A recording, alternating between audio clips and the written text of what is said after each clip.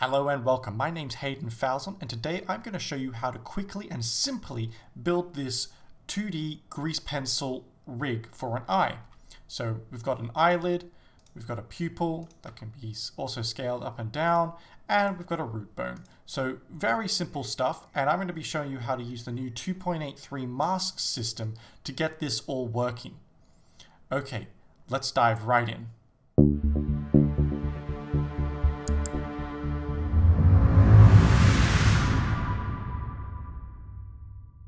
So if you don't already have Blender 2.83, you can download it from the link in the description, as well as from www.blender.org/download. Because this is going to be using some of the new features built into the latest build of Blender. And if you haven't already, check out my impressions on that build from the link up the top of the screen. Okay, so let's jump in. I'm just going to delete all this because we're going to start from scratch. So I'm just going to reset my cursor to the world origin, and I'm also going to turn on my shortcut VRs. So let's begin now. First step, of course, is to add a grease pencil, and you can do that by going up here to add or Shift A as the shortcut. And I'm just going to add a grease pencil blank object, and I'm going to name this eye. Now that we have that eye, the next step that we're going to do is we're going to create a new material.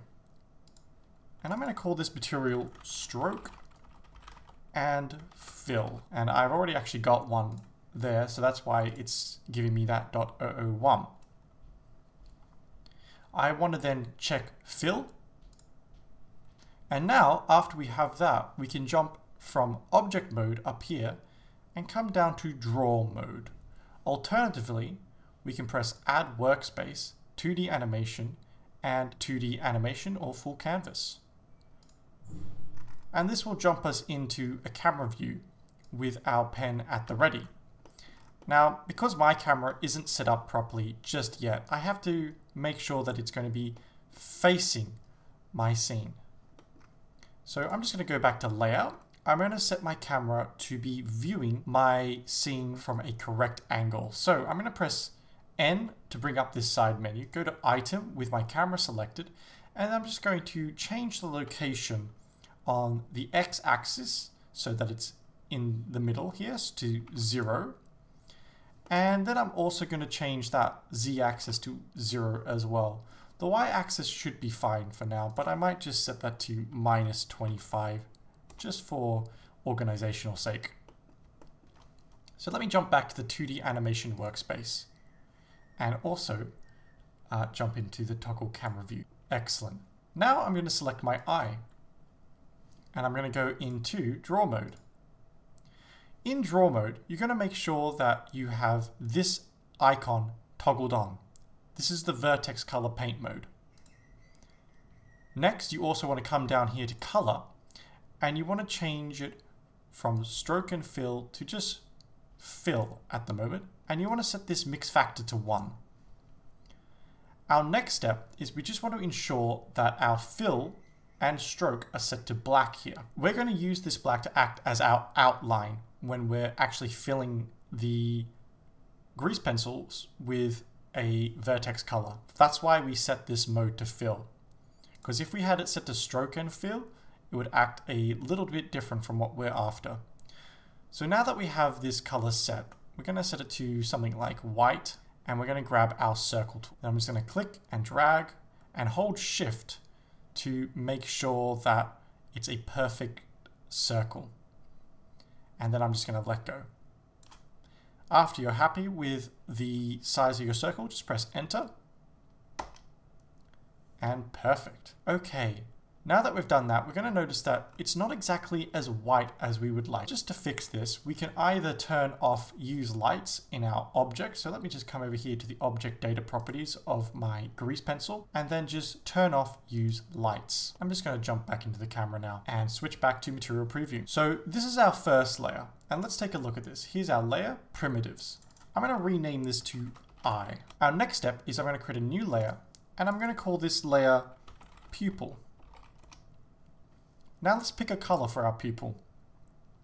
Perhaps I'm going to pick a icy blue, and then I'm just going to click and drag again, holding shift to make sure it's a perfect circle, and enter.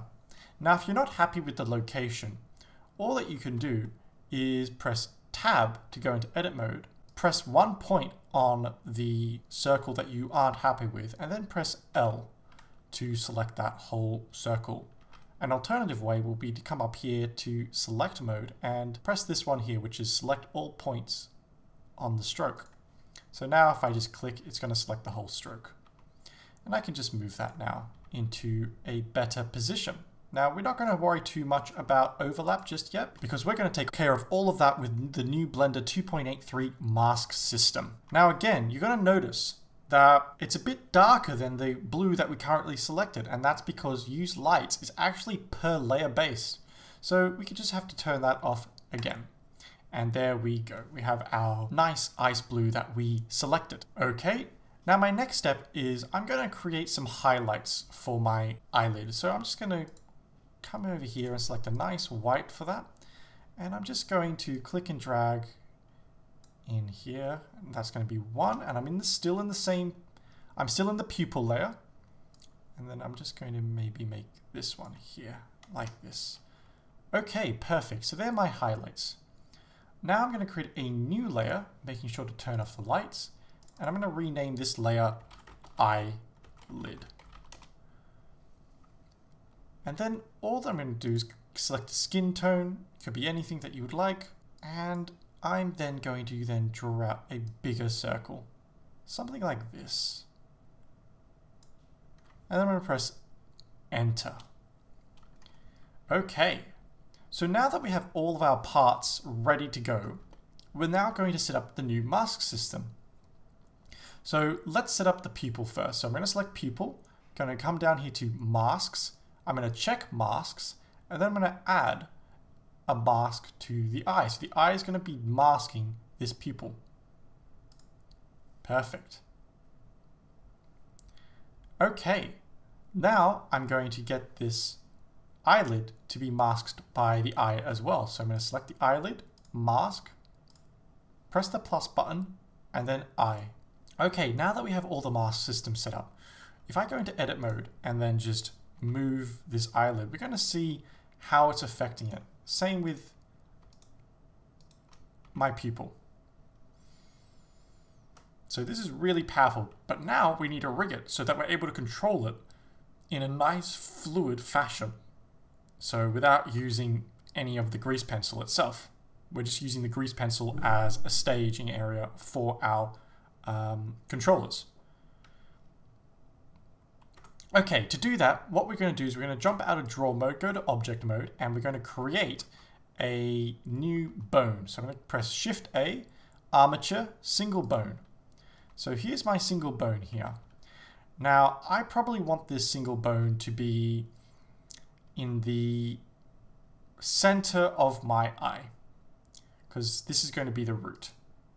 So one thing that we can do is I can actually just turn on the 3D cursor. So let me just come up here to the overlays and find 3D cursor. Perfect. Now I'm just going to come in back to my object, select the eye object, and just press Shift S for snap and cursor to select it. So that should be in the center of my eye now. Now I'm just going to come over here to my new bone, and I'm going to press Shift A. Now I'm going to press Shift S and selection to cursor. I'm also going to rename this to eye rig. Perfect. Now we're going to create our bones. So going into edit mode by pressing tab, I'm going to select this bone and press Shift D to duplicate it. I'm going to get it roughly into the center of this pupil. And then after that, I'm just going to create a new one, and I'm going to put it roughly on the line for my eyelid. Okay, so let's name these bones now. This is going to be the eyelid bone. This one here is going to be the pupil. And this is here is going to be the root. And before we jump to that step, I'm just going to link all those bones together, making sure that this root bone is the last that I selected, so that it's the active bone. So all that I'm doing is holding Shift to select, and then making sure I'm selecting that root bone last. Then Control P, and then make parent keep offset. So be very aware of your naming convention, because that's going to be very important for the next step. And jump back into our grease pencil. And let's jump into edit mode for this, not draw mode. So we're going to come down here to Object Data Properties, and then come all the way down to Vertex Groups. Now we're going to create Vertex Groups of the exact same name as all the bones we just created. So I'm going to create 3 Vertex Groups. I'm going to call this one Root. I'm going to call this one Pupil. And I'm going to call this one Eyelid. Making sure that it is exactly the same as the bones that I have named there. Now I'm just going to select which parts I would like to be a part of which vertex groups. So I'm going to select root first, making sure that I have the white of the eye selected, which I do at the moment. And now I'm going to assign a weight of 1 to that selection. Perfect. Next, pupil. I'm going to select my pupil as well as the 2 highlights and assign a weight of 1 to them. And now the eyelid, I'm just going to select the eyelid and assign a weight of 1 to them. Perfect. So now we're going to go up here to the modifiers properties, and we're going to add an armature modifier. And we're going to select our eye rig that we created. Perfect. We're going to make sure that that bind to is set to vertex groups. Let's test this out now. Jump over to your bones, go to pose mode, and let's see if this actually works. Nice. So see how this pupil bone is able to control the pupil, this eyelid bone is able to control the eyelid, and this root bone controls everything. So now you can create a really nice animation really quickly with just bones using grease pencil. Let's add some effects to this now, just to sell the effect. So I'm going to jump back out of pose mode, jump into my grease pencil, come down here to effects, and let's add a shadow, or maybe a rim. And let's also go into our rendered viewport shader to actually see this. Just going to change the offset a little bit, and change that color maybe. And let's blur it.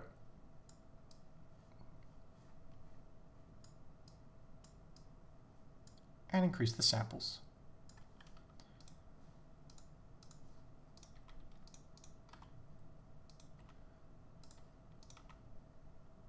How cool is that? Anyway, I hope this has been a really useful tutorial for you, and I hope that you're enjoying the new 2.83 builder Blender. If you've enjoyed this tutorial and learnt something new about Blender, give it a like and consider subscribing to see more tutorials like this. This is Hayden Falzon from falzonfantasy.com, signing off.